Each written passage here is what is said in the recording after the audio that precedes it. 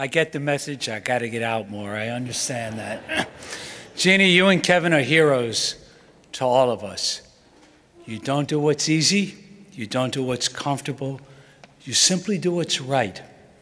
And it's amazing that we have to come together on this, the 13th year and the 13th day, to celebrate what's right in America.